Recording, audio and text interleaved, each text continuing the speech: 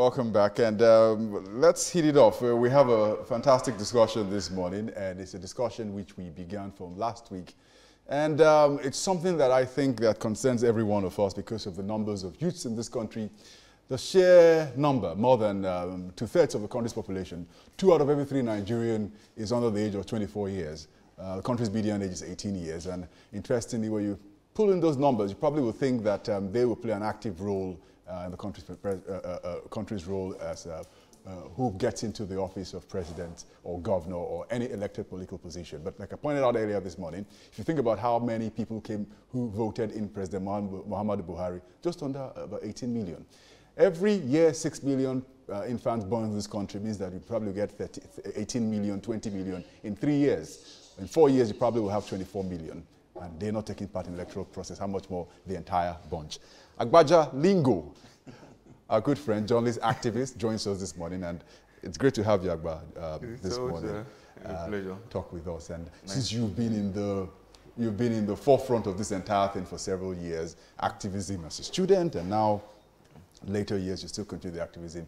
I'm sure that it shocks you the way this problem with the youth getting involved in politics, either whether they submit themselves to be voted into office or even take part in the electoral process by voting. It's really sad. It's not where it should be. But let's get your opening, Agba. You see, I don't know if I should situate what I want to say within the context of being a youth, because I am no longer a youth myself. I'm over 40, and I actually consider it very derogatory if somebody calls me a youth. I used to be at 43, I'm not. At my age, Donald Duke was already doing his second term as governor of Cross River State, so I don't consider my youth anymore. I was more daring as a young person. I've always been involved, but there are several reasons why young people seem not to be interested in our political process. Basically because they don't see it as leading to anything. You know, you only develop interest for something you are quite sure that the result will either favor you or not. But in this case, we don't even know whether our participation will lead to whatever we are looking for. You go to the polls, you are not even sure whether your votes are going to count. And then, of course, poverty, a lot of issues. The structure of political parties in Nigeria today will also not allow people with ideas to function. I don't know if you have attended a typical meeting of a political party before. They don't discuss anything. When you go there, people shout and wait for the big man to give them money at the end of the day to go. And there is nothing really to draw young people yet into the process. And until we begin to look at changing those dynamics, it might be very difficult for the next few years to get young people to participate.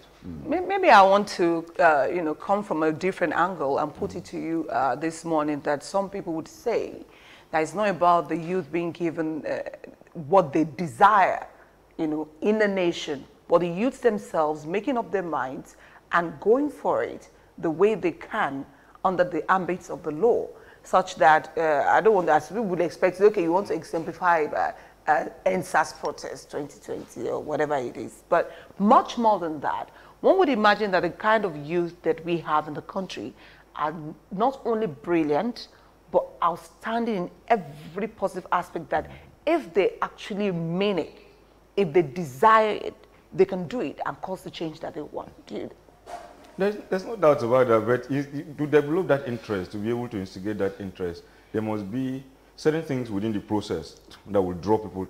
Even if you look at the church, for instance, let me use the church as an example. Most of the modern day churches, these mercantilist churches that are now springing up everywhere today, they have a peculiar way of drawing young people into the churches. They either use music, they use singles and married programs, those catchy things that will interest young people. And the ambience. Yeah, and the ambience, of course, to draw people into their midst. And then, of course, ending up, let me be careful and choose my words. I wanted to say enslaving them, but let me take that word back. But in the same thing, if you see the way the Republican Party or Democratic parties function in America, you will see reasons why young people are interested.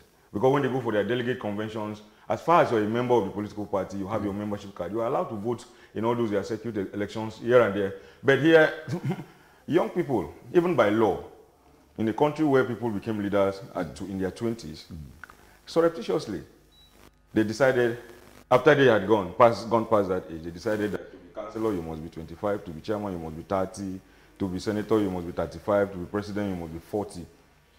These rules did not apply to them when they were our age. But the moment they crossed the age, deliberately used the constitution to cut off that number from the political process, participating actively in looking for positions, even when the same law says that franchise is attained at the age of 18. At 18, if I can vote, why can't I present myself for elections? But deliberately, they have decided to cut that population out and insist that you can start voting at 18, but you can only present yourself for election when you turn 25 or more.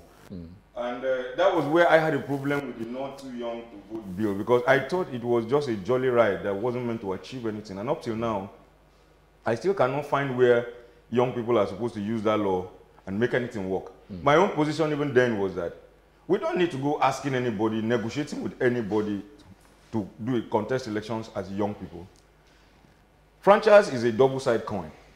One side cannot be attained and you wait for the other side. As long as I am qualified to go and vote, automatically I qualify to stand for elections. I thought that that should have been the agitation, and possibly the reason why up to today young people cannot still find how they can use that law to better their lot within the political process. Absolutely. And I'm thinking also too about that. If you look at the way these things are played out, especially Show made reference to the NSAS movement, is the clearest sign that young people could come together to achieve anything politically. Economically, culturally, the arts and entertainments, they're clear stars and are shining in the different ways they've been able to make things work for them in that space. But with the politics, they, within 1 week, were able to get you know, what many groups in the past perhaps would have spent months to achieve, the 5 for 5, and they were able to get it very easily. But after then, things went really south quickly.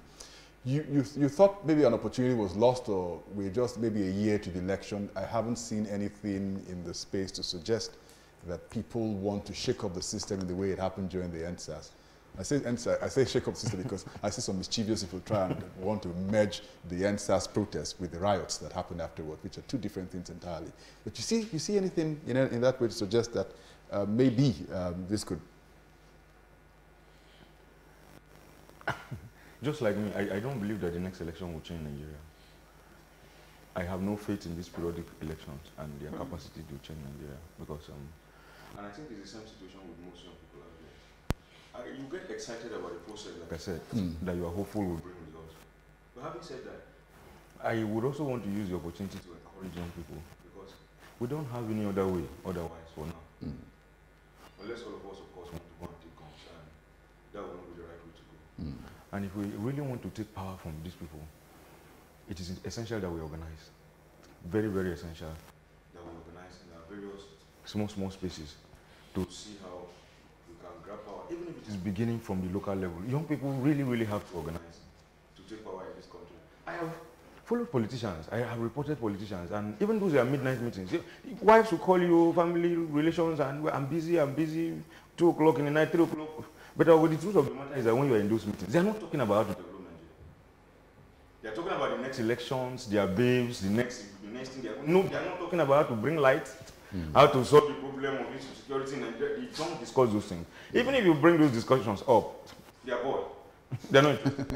They are only plotting the next election, the next position this person will get. All those midnight meetings center around this issue. So if we will get a new crop of leaders, it is also time for young people to begin to organize and begin to discuss about solving our problems.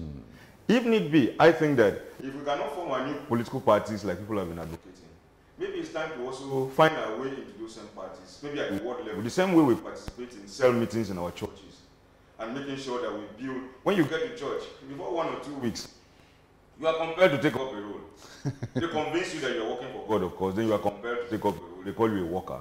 I believe that even within the political parties, we can play the same roles to build our home here on planet Earth first before we start building that one that will go to eventually in heaven. We have to go there, take up roles, become secretary, a ward secretary of your political party, become ward treasurer, become whatever it is that they call those positions. I think that young people who are educated, who have organizational capacity, the ability to organize, need to begin to enter those political parties at that level and help to organize. Because if you don't, we just stay until when elections are coming, one money bag will bring money, and then the party chieftains will share the tickets for them. And then the people that are home continue to follow them and wait for the pittances to fall from their pockets. But it's essential that we need to begin to organize. Okay, you're still watching News Hub on Silverbird Television and Silverbird News 24. This morning, we're taking a look at participation in Nigeria, youth as passive participants, not only in the polity, maybe the economy. People will say, well, young people have a way of trying the best they can to make ends meet, but if the polity is not right and it's not all encompassing of the young people, then how could we cause the change that we're looking forward to having in the country? We have Agba Jalingo in the studios. He's a journalist as well as an activist. Agba, again, so nice to have you on the program.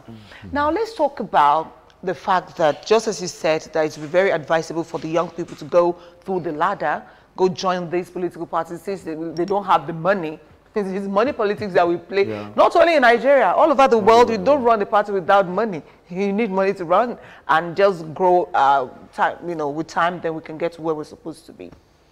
2023 is around the corner, and the question is, are the young people, themselves thinking about all the complaints that they have of the country, things are not going right, and seeing themselves as possible solutions and ready to really position themselves to cause the change, not leaving it for the next person? Because that is where it all starts. When it comes to a concert, I will go get tickets, you're going online, you're watching, and I followed Don Jazzy again, you're doing everything and all of that. But when it comes to changing what needs to be changed to give you the kind of country that you want, it seems as if the young people are just waiting for politicians to make it enticing for them, which you said would never happen. So how do we start to talk to the young people to see this as a responsibility, as an act that they have to, by themselves, make up their minds, concerning it, that they want to see a country of their dreams? Well, that's inevitable. We don't have a choice. At some point, we have to make up that decision to struggle for power from this old man. But you see, even if you want to win election in Nigeria, the lowest position is councillor. You have to be a millionaire to run for councillor. And I don't know how many young people in Nigeria are millionaires, yet what percentage of young people are millionaires? Because when they bring a form, just to indicate interest, you will need to spend a lot of money to indicate your interest that you want to run. If you want to go and pick the form to run, it's another set of money. And then you start consultation with the party leaders. And every party leader you go to meet, you are expected to drop money. Elsewhere, if you indicate interest that you want to run election, your constituents will contribute for you.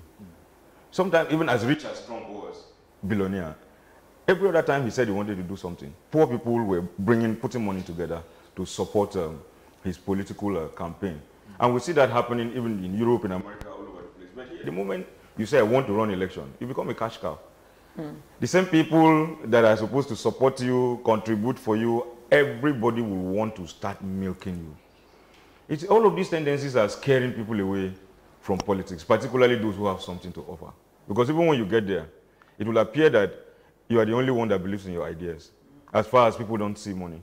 So these dynamics need to start changing. And like I said, it is opportunities like this that will continue to tell young people that this picture must change. It is time for us to begin to identify leaders, even if it is from within the age group system, even if it is from the house fellowship that you attend, to begin to identify people who have capacity. I'll give you an example. My local government, Ubudu, gets at least a minimum of 158 million naira average from federal allocation every month. And if you go to the council, all the councillors, you can't find anybody. Some councillors from my place don't even know that they are lawmakers. I interacted with some, and they don't know that the councillor is a lawmaker, that is supposed to hold the local government chairman accountable. Right. They don't know. They're just like, okay, it was the turn of our village, and they made me councillor. They see themselves as appointees of the executive chairman, as it were. And I think that it is time even for churches to say, okay, this council has 10 legislative positions. It is time for us to struggle and get 3 or 4 if we want this community to change. There are people within this age grade. There are people within our church. There are people within our mosque. There are people within our ladies association, different that have capacity to organize, who understand how money can be used. Because if you go to the councils, if you see most of the local government chairmen, even in Lagos here, they are populated by touts. You don't see professionals. There's a huge capacity gap within the local government because professionals are running away. But there's a lot of money. Why do you think they're running the violence, the shenanigans, and then the fact that even if you become a local government chairman, the party structure will not allow you to deliver. There are so many people breathing down your throat, left, right, and center. And for most people who have lived their professional lives, those strings are actually very difficult to wiggle your way through. But I think we need to develop that toughness, that ruggedity, to put more professional, beginning from the council level. Right.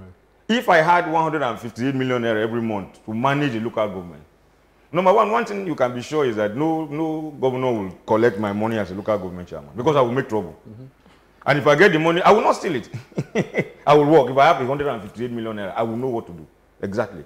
No, if you touch the money, we'll have trouble. But people do say that, why not trying to digress that? You always say that before you get to that position, that something happens when the money starts to come and you know that it's within your purview to manage it. That something happens to people that are of integrity most of the times. See,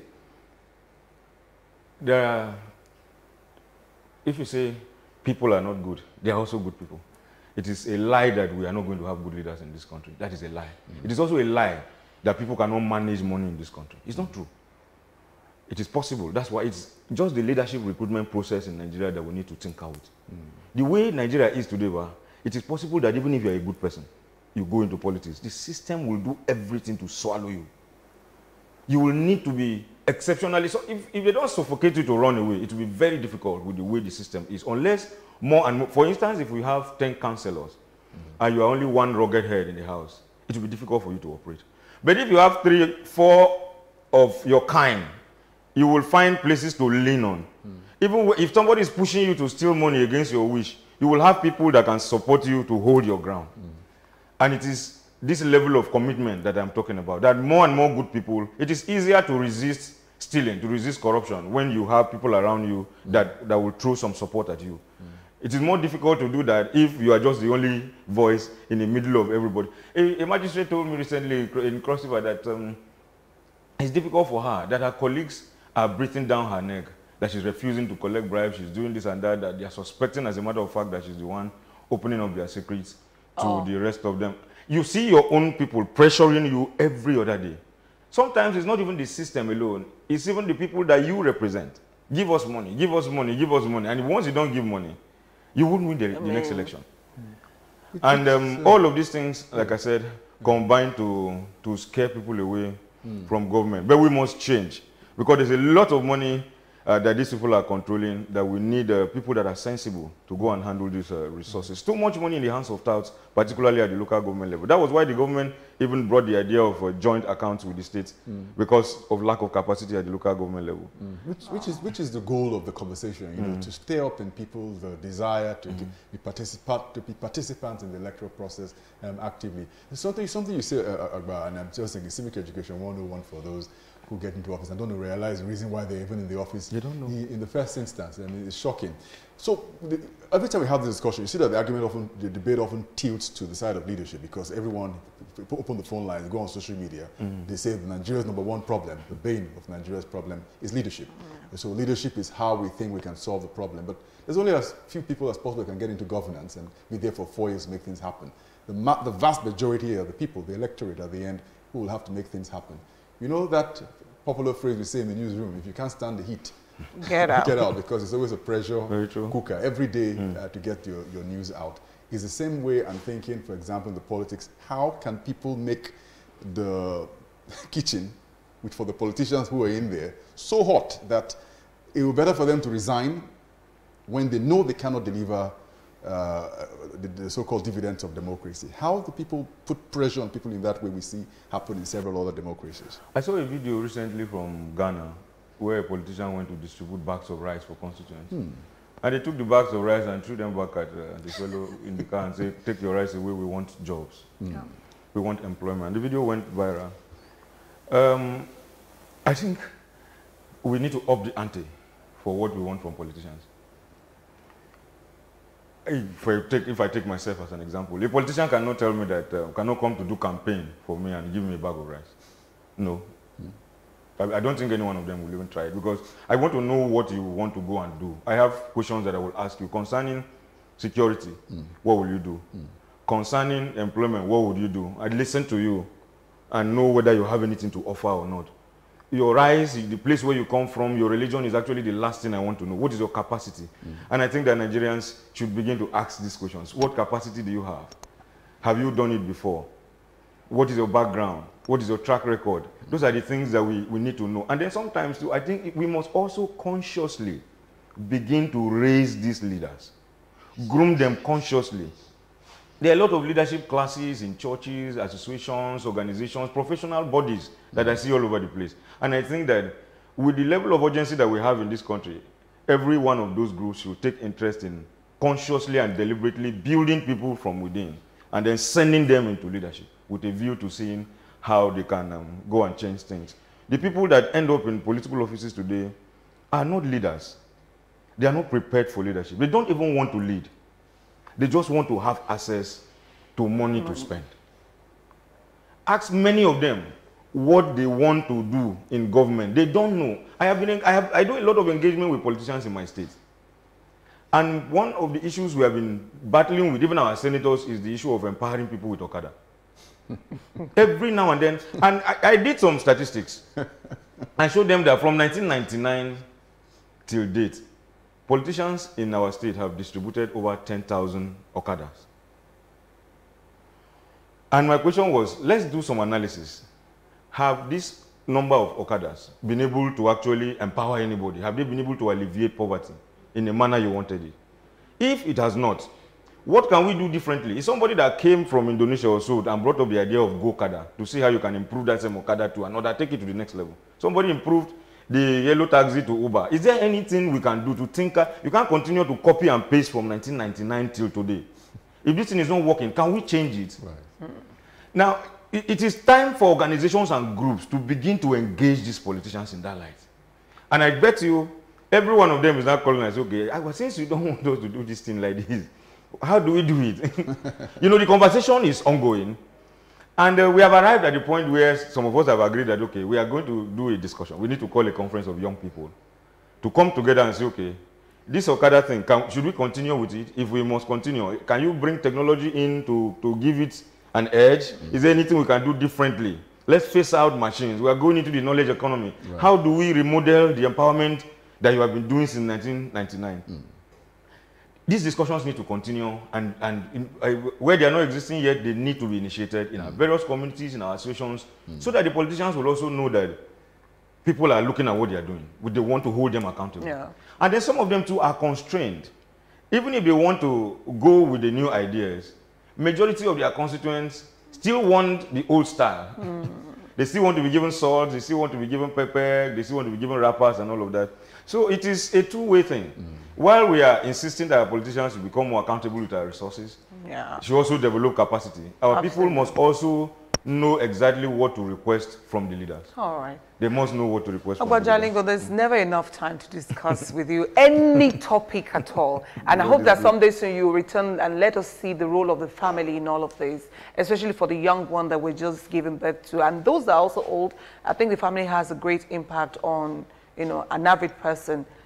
Especially, there's an adage in Yoruba that says a child that forgets the home is hanging the cane that will beat him in future. They will say that Omoto Solin Usuakuyako. I know you don't speak much of Yoruba, you pay for the classes. Thank you, Agbajalingo, journalist and activist, for being part of the program today. Thank you so much. Let the young people, he said it today, he said a lot of great things this morning. I do hope that you go there, go on our social media handle, go there, go and watch us, go on YouTube, go just click on Silverbird News 24 and Silverbird Television, watch this program. If you're a young person, see how we can change this nation. You're still watching News Hub. We'll take a very short break. We'll be back in just a moment. Don't go away.